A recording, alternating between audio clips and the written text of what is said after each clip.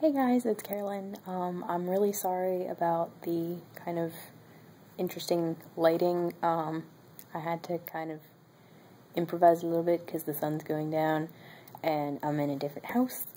So it's like that light is on and then the kitchen light, so kind of casts a weird look on my face. But anyway, okay, my video today is I have a book haul, and yeah, the book buying ban isn't going so well, but I don't know, I don't really count, I don't know if I should count this or not, because it's like we went to a used bookstore, my friend and I did, and I traded in some of my books that I don't want, that I was going to give away. Like, I traded some of those and got credit at the store, and then I did have to pay some extra, but the money that I paid with was technically a gift, so I don't know whether I technically didn't spend any of my own money, so I don't know if that should count or not. But anyway, on with the book haul. This, as I said, we went to a used bookstore that's kind of close by, and unfortunately I think the going to Salvation Army store has kind of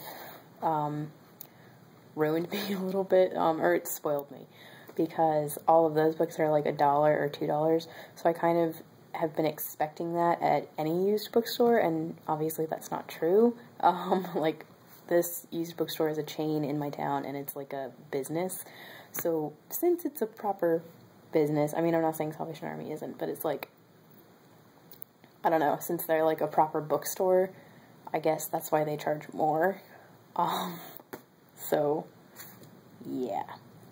But, I mean, I still got them all really cheaply. Like, I'm gonna say that I got each one for about $6, or like, probably like $6.75-ish. Like, average. So, let's get started. I'm so excited about this, you guys. Okay. Anyway, first we have Sarah's Key by Tatiana de Rosne? I don't know.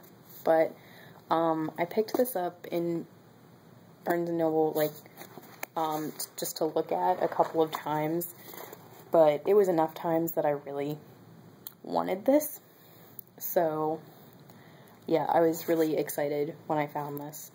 And I'll read you guys the back. It says, Paris, July 1942. Sarah, a 10-year-old girl, is taken with her parents by the French police as they go door to door arresting Jewish families in the middle of the night. Desperate to protect her younger brother, Sarah locks him in a bedroom cupboard, their secret hiding place, and promises to come back for him as soon as they are released. 60 years later, Sarah's story intertwines with that of Julia Jarmond, an American journalist investigating the Roundup. In her research, Julia stumbles onto a trail of secrets that link her to Sarah and to questions about her own romantic future. So, yeah, this just sounds amazing, and I really like stories that start off in the past and then kind of pick back up in the present, and then you kind of get to know what happens in between that time. So this just looks really amazing, and I'm really excited to read it, but I'm guessing I'm going to cry a lot. From that synopsis, it sounds like I'm going to cry a lot. Next is Elegance of the Hedgehog by Muriel Barbary. And again, I've picked this up and looked at it a bunch of times in Barnes & Noble, and my friend actually bought it one time when we were in there. So, again, that kind of made me want it. And then what really kind of set me off on getting it, other than the really good price when I found this, was Words of a Reader's talking about this, like her review of it. But she also includes this in a list of like her favorite melancholy books. So, yeah, it just, the way she made it sound, I was like, I really need to get this. And I liked hardcover, but I also really like the American cover. I like the girl on the front and how the doors are kind of illustrated. And then I love the inside flaps, like how it's a paperback with, I think these are called French flaps, where it's a paperback, but it has flaps like a hardcover. But yeah, okay, I'll read you guys the inside of this one. We are in an elegant Hotel Peculier in the center of Paris. Renee, the building's concierge, is short, ugly, and plump. She has bunions on her feet, she is cantankerous, and addicted to television soaps. Her only genuine attachment is to her cat, Leo. In short, she is everything society expects from a concierge at a bourgeoisie building in a posh Parisian neighborhood. But Renee has a secret. She's a ferocious autodidact who furtively devours art, philosophy, music, and Japanese culture. With biting humor, she scrutinizes the lives of the building's tenants, her inferiors in every way except that of material wealth. Then there's Paloma. Love that name, by the way. A super smart 12-year-old and the youngest daughter of the Joses, I don't know, who live on the 5th floor. Talented, precocious, and startlingly lucid, she has come to terms with life's seeming futility, and has decided to end her own on the day of her 13th birthday. Until then, she will continue hiding her extraordinary intelligence behind a mask of mediocrity, acting the part of an average preteen high on pop subculture, a good but not an outstanding student, an obedient if obstinate daughter. Paloma and Renee hide both their true talents and their finest qualities from a world they suspect cannot or will not appreciate them. They discover their kindred souls,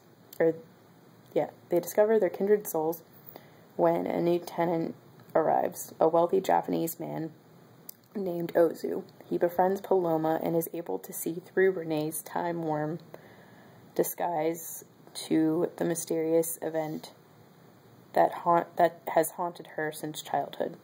This is a moving, witty, and redemptive novel that exalts the quiet victories of the inconspicuous among us.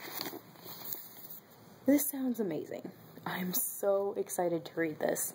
And I'll have to ask my friend if she's read it yet and what she thought. But I'm so excited. And it's in really good condition. Like, it's in awesome condition. And, okay, this is kind of folded a little weirdly, but next, Middlesex by Jeffrey Eugenides. I'm so excited, you guys, about this. Okay, aside from the whole Oprah's book club thing, because I feel like that puts way too much pressure on a book, but anyway. So I actually finally own I don't know how many books he's written, but this is the third one of his I own, and it's also, I think I own the 3 most popular. If he has written others, I think I own the 3 most popular, which is, I already have The Marriage Plot and Virgin Suicides, and now I have Middlesex. But yeah, I'll read you guys the back. Middlesex tells the breathtaking story of Calliope, I don't know how you say her name, Stephanides, and 3 generations of the Greek-American Stephanides family who travel from a tiny village overlooking Mount Olympus in Asia Minor to Prohibition-era Detroit, witnessing its glory days as the Motor City and the race riots of 1967, before they move out to the tree-lined streets of suburban Grosse Pointe, Michigan. To understand why Calliope, I don't know his name, is not like other girls, she has to uncover a guilty family secret and the astonishing genetic history that turns Callie into Cal, one of the most audacious and wondrous narrators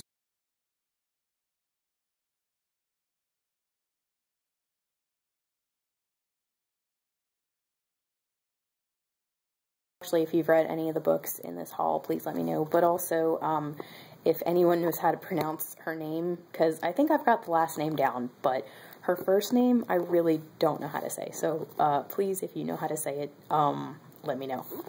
But yeah, so this is the third book of his I own. I haven't read any of them yet, but they all sound amazing. And when I went to the National Book Festival to see John Green last September, there was another girl who was who was there to see him, and she had this book, and I think she got him to sign it, and she was just raving about this. So that's one of the reasons why I really wanted to get my hands on it. So excited for that now. Next, you guys, so exciting. Extremely Loud and Incredibly Close by Jonathan Safran Foer. And I know you guys have probably, most of you have heard of this book, but I'll read you the back anyway in case you don't know what it's about. Okay. 9-year-old Oscar Schell has embarked on an urgent secret mission that will take him through the 5 boroughs of New York. His goal is to find the lock that matches a mysterious key that belonged to his father, who died in the World Trade Center on the morning of September 11th. This seemingly impossible task will bring Oscar into contact with survivors of all sorts on an exhilarating, affecting, often hilarious, and ultimately healing journey. Okay, so I first heard about this when the movie came out, and I really wanted to see the film, but I also really wanted to read the book first. And I was just going to see the film without reading the book, but then I just didn't get around to it, so now I'm purposely going to read the book before I rent the film. And it just sounds amazing, and I know I'm going to have to read it with tissues, just like most of these books, actually. I'm pretty sure most of these I'm going to be reading with tissues. Okay. Next is Turn of the Screw and the Aspirin Papers by Henry James. I think I showed this in another haul, a different copy. I think I showed the Barnes & Noble copy in another haul, but I ended up returning that one because I was like, oh, well, I can get it at the library, so yeah. But then this was really cheap. I think it was like $2 or something. This was the cheapest book in this haul, because I know I said that they averaged to be about $6, but I think it's because certain books were more expensive than others, and I think this was like $2. So I had to get it, because I really feel like I have to own that book, because I saw the BBC series, and it was so good, or the miniseries, that I was like, okay, I have to own it and read it. Okay, last but certainly not least is Devil in the White City by Erik Larson. I've wanted to read this for quite some time. I actually kind of wanted to read, I think it's called Garden of the Beasts first, just because that one sounded more appealing to me, but this is the first one, so I kind of really do want to read this first. And so when I found this for like $6, I was really excited. And you guys, I'm just really excited for most of these, not only because I finally have them, but just because I got such good deals on these. Like, I think the majority of these, other than Turn of the Screw, were like $15 a piece retail, and then in the store they were like between $6 and $6.75, so that's less than half price for all of these, and they're all in really good condition. Like, the one in the worst condition is definitely Turn of the Screw, and it only has like one crease down the spine. The rest of them are in such good condition. And I'm also, this is going to sound cheesy, I'm kind of fond of this because it has a little Borders sticker on the back, and Borders went out of business a couple years ago. So I'm kind of extra fond of this book because it has a Borders sticker on it. I know that's stupid, but I don't know. I miss my Borders, okay? But yeah, so that's my haul. And there's another haul that I filmed a couple weeks ago that I ended up having to delete because I had too much space or my camera was too full, whatever, and it didn't get around to uploading, unfortunately, but I'm gonna redo that video, and it's like comics and then books that I was given or lent by people. So yeah, I'm gonna redo that video and have that up for you guys soon. So yes, I'm so excited about these books. But yeah, anyway, so comment down below if you've read any of these, and please, if someone has read Middlesex, please let me know how to pronounce that girl's name. And hopefully this will upload, because I just looked at it and it's like 15 minutes long. But anyway, thank you guys so much for watching. Don't forget to subscribe and comment down in the doobly-doo, and I will talk to you guys later. Bye!